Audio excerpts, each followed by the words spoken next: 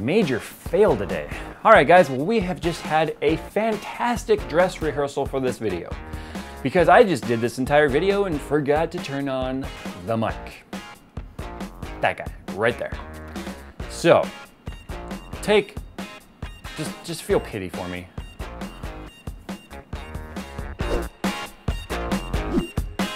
The new EVGA Silent Series power supplies offer excellent silence and efficiency through their new EVGA Eco Mode technology, and also features a 7-year warranty for worry-free gaming. Click the link in the description to learn more. All right, so today's video is not going to be any fancy B-roll or any product reviews or anything like that. We are just going to have a discussion right now about how much graphics power do you really need? And the reason why we're doing this video is I get asked this particular question day after day after day, all day, every day, till the end of time. So I figured instead of trying to write out responses over and over and over again, I was just gonna make a video and basically answer everybody at the same time. So if you guys don't wanna look at my ugly face, go ahead and feel free to minimize the video and do something else at the same time. I'll be showing some graphics cards throughout this video, but I'm not gonna be doing any crazy editing or anything like that.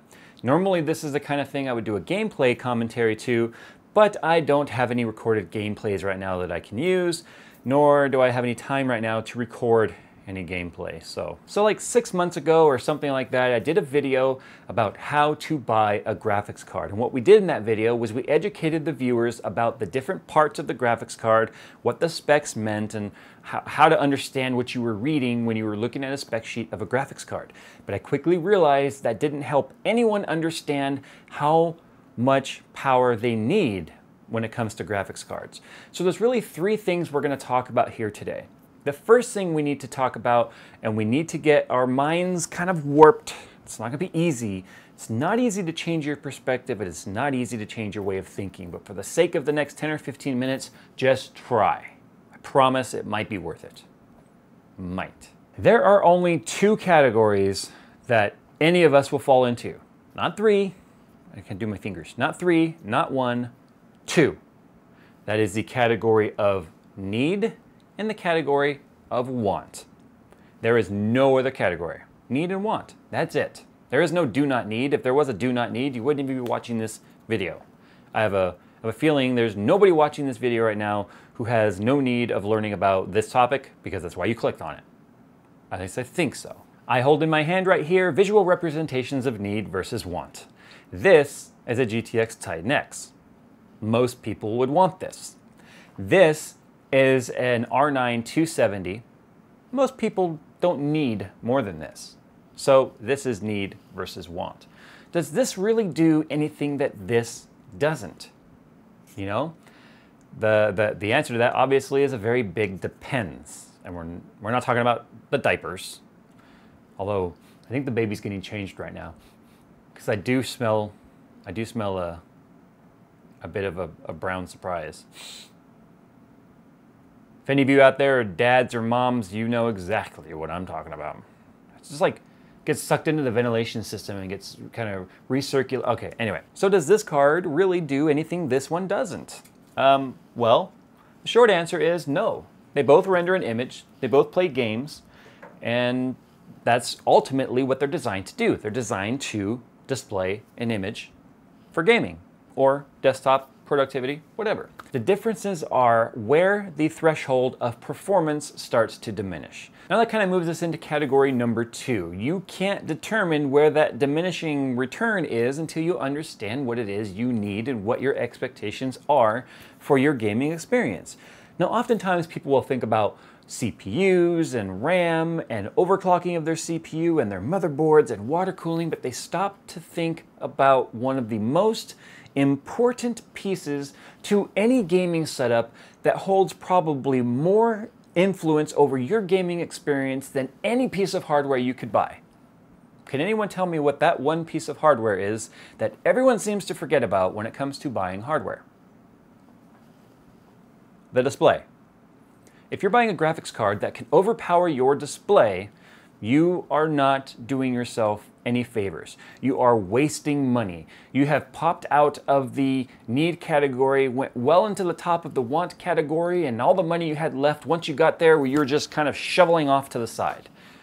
That's kind of what Skunkworks is. Skunkworks is just turned into a want, and then to an unnecessary need, and then to an unpractical bucket, and then hopped out of the unpractical bucket into the just phenomenally stupid bucket. But that's what I like about that system, and damn it, it is what I like. It's kind of like Sir Mix-a-Lot and his big butts. He just can't lie. Neither can I. I can't lie. I like it. To understand how much graphics power you need to answer yourself 2 questions.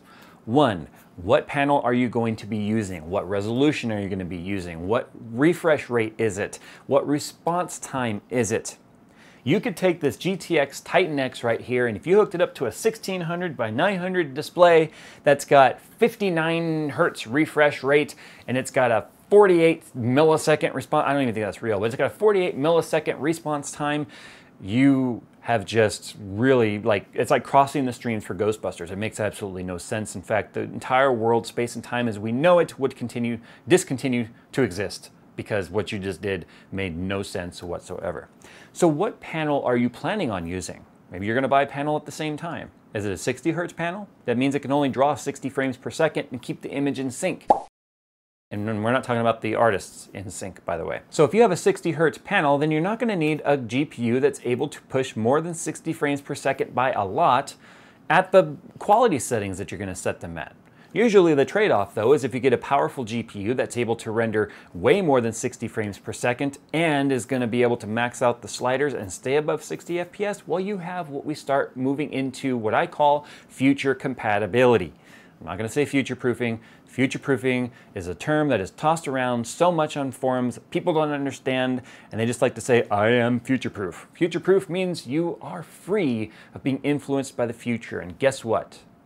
You're not. Future compatibility with the power of your graphics card simply means your graphics card is going to stay relevant and performing in your desired performance zone longer than a card that doesn't. That is future compatibility as far as I'm concerned. Now I have here the ROG Swift 144Hz 1440p monitor surrounded by 3 VG248QEs, which are also 144Hz panels, but at 1080p. Clearly, to run a game on the VG248QE is going to require less power, graphics power than the Swift, because there is a lot less pixels in 1080p than 1440. Now, if you're going to be running at a panel something like even a 720p, you could get away with even less and still have a fantastic gaming experience. In fact, Coconut Monkey, believe it or not, a little fun fact, is still using a 720p. Head on over to Twitter at Coconut Monkey, it's down here somewhere, and actually tease him a little bit. Be like, haha, you're still on a 720p, because I do, you know, because monitor snob. But you know, he was actually able to use the GTX 580 for a long time, from 2011 all the way to the end of 2014, and still didn't have to upgrade. The only reason he did was because I sold him a 780 extremely cheap, and now he's able to just play any game he wants completely maxed out, and frame rates are through the roof. In fact, when he turns on VSync, his monitor or his graphics card runs at like 40% used, something silly like that, while he's gaming. So that's a huge factor that comes into play when it comes to choosing your graphics card. Now, the other thing I mentioned on there is how long do you want to keep your graphics card? If you can't afford annual upgrades, then you're going to want to get a more powerful graphics card today. I know that some people don't understand that concept. You buy the most powerful graphics card that you can afford today, and it will last you longer. If you bought a lesser inexpensive graphics card today, you're going to have to buy a new graphics card usually every year to year and a half to stay on top of current technologies and game requirements, depending on which graphics card you got. We have here, like I said, the R9 270. This graphics card 2 years ago when I did the review on this was absolutely phenomenal. This thing could handle 1080p graphics on any game I threw at it at either minimum of medium settings, many of which high, and stay right around that 60 FPS range. And the reason why I say 60 FPS is because most people, according to Steam survey, is running 1080p or lesser panel at 60 Hertz. So 60 frames per second is all your panel can draw before it starts tearing the screen across horizontally and getting misaligned images. That's what refresh rate is on a monitor. But the unfortunate reality is that as nice as this card is, it is starting to show its age today, and it's only, it's not even 2 years later actually since I did this. I believe November of this year will make 2 years. This is only a year and a half old on this card. And the reason for that is the limitation of VRAM. This thing only has 2 gigabytes of VRAM. And as we progress in gaming technologies and people start utilizing more textures and other facets of performance, manufacturers of graphics cards are starting to increase the amount of VRAM on the cards because developers are starting to really tap into and utilize VRAM. We have seen quite an exponential rate of increase on VRAM, usually double. Every generation usually has double the amount of VRAM. It says 2 gigs, and then the R9 290 and 290X had 4 gigs, and when it comes to NVIDIA, they had 1.5 gigs on the 580, and then 3 gigs on the 780, and then the 980 had 4 gigs, really went up 1, but then it went to the Titan X, which went to 12 gigs.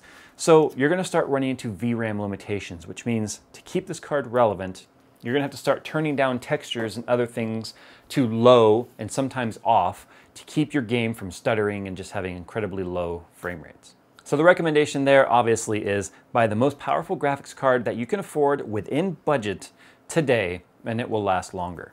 Now, I can't tell you what your budget is. I can't tell you if it's worth it to spend $50 more to get this card over that card, because I don't know what you have to do to get that 50 bucks.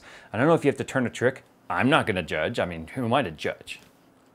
Lest he cast the first stone who is free of sin or something like that. I don't know. I'm definitely not free of sin, so I'm not even gonna throw that rock.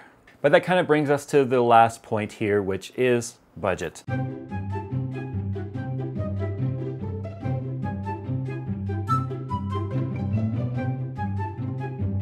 Now, as I said, I can't tell you how much to spend, but I can tell you that when you're building a gaming rig or a rig specifically built for gaming, the most expensive component in your system is and should be the graphics card. Now, advancements in API technology, or the technology that communicates between the hardware and the software, especially GPU and CPU as well, and those threads and draw calls per second, is going to improve. In fact, that means a lot of people on older graphics cards are actually going to get a synthetic bump in performance as we move into DX12 and Mantle and things like that, because it's going to utilize less hardware, especially CPU-bound systems that have lower-end CPUs and higher-end GPUs.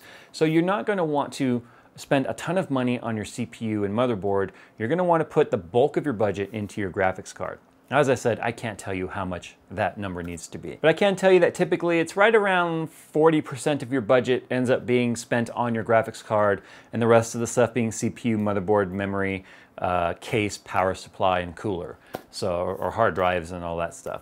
But anyway, guys, I hope this video has helped you understand a little bit more on what to think about when you're buying a new graphics card. Trust me, I would love nothing more than to be like, hey, Robert, bro, you should go get yourself a GTX 970. Clearly, that's the graphics card for you. Oh, and Rich, AMD R9 280X, that's the card. Based on your, that's it. That's what, don't even look anywhere else. I'd love to be able to do that for you, but I can't. All I can do is arm you with some of the things to think about, and then you guys have to take it and do the legwork yourself. I kind of like doing these videos where I just talk about topics where we're just chatting and giving you guys some knowledge, especially since I have a lot of useless knowledge up in there. But every now and then I can actually say something meaningful, and I like to share that with you guys when I can. So do me a favor, head on over to Twitter, I'm at JayzTwoCents, and tell me guys, or tell me what and gals, or gal, there's at least one gal watching, I think it's my mom probably, hi mom. Tell me what topics you guys would like me to cover in this kind of a, you know, one-on-one or one-on 333,000 or whatever we are right now, so that I can do more of these types of discussion videos where I try and arm you with knowledge and make you guys and everybody watching better for having a more open way of thinking when it comes to this hardware. So please head on over to social media, tell me what topics you guys would like to see me talk about, and maybe we'll do it once or twice a month, or even just a segment on Tech Talk or something. So as always guys, wouldn't be able to do these videos without your support. Thank you for watching, and I will see you in the next one.